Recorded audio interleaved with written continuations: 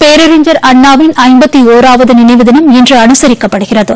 இதனையொட்டி சென்னை கடற்கரை காமராஜர் சாலையில் உள்ள அவரது நினைவிடத்தில் அஇஅதிமுக, திமுக உள்ளிட்ட அரசியல் கட்சியினரும் பல்வேறு அமைப்புகளை சார்ந்தவர்களும் மலர் வளையம் வைத்து அஞ்சலி செலுத்தினார்கள். அஇஅதிமுக சார்பில் அக்கட்சியின் ஒருங்கிணைப்பாளரும் துணை முதலமைச்சருமான ஓ பன்னீர்செல்வம், இணை ஒருங்கிணைப்பாளரும் முதலமைச்சருமான எடப்பாடி பழனிசாமி உள்ளிட்ட அமைச்சர்கள், கட்சியின் முக்கிய பிரமுகர்கள் அண்ணா நினைவிடத்தில் மலரஞ்சலி செலுத்தினார்கள்.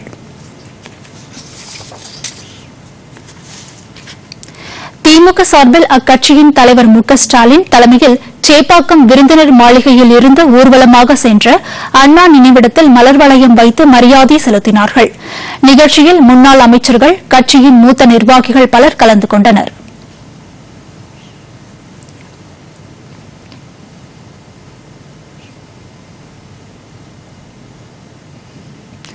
அண்ணாவின் நினைவு தினத்தையொட்டி தமிழக அரசின் இந்து சமய அறநிலையத்துறை சார்பில் ஆண்டுதோறும் பல்வேறு திருக்கோவில்களில் சமபந்தி விருந்து நடைபெற்று வருகிறது. சென்னை கே நகரில் உள்ள விநாயகர் கோவிலில் நடைபெற்ற சமபந்தி விருந்தில் முதலமைச்சர் எடப்பாடி பழனிசாமி கலந்து கொண்டார். திருவான்மியூர் மருந்தீஸ்வரர் திருக்கோவிலில் நடைபெற்ற சமபந்தி விருந்தில் துணை முதல்வர் ஓ பன்னீர்செல்வம் கலந்து கொண்டார்.